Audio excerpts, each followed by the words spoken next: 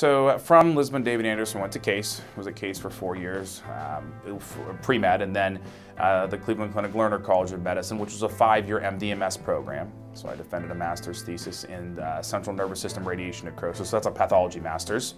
And then graduated from there in 2009, stayed at the Cleveland Clinic for medicine training, and then went to the University of Rochester in upstate New York for 4 years for radiation training. So radiation oncology is a component of the multidisciplinary cancer team.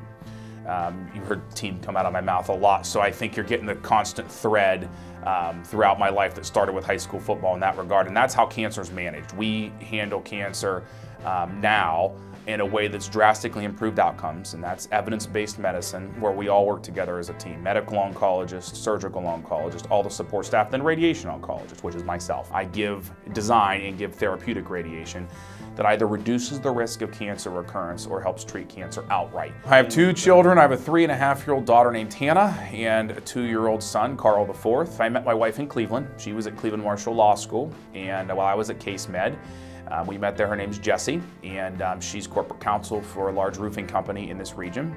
And we are happily married now with 2 children, and our families live nearby too. Her brother and sister, and my folks live in Poland.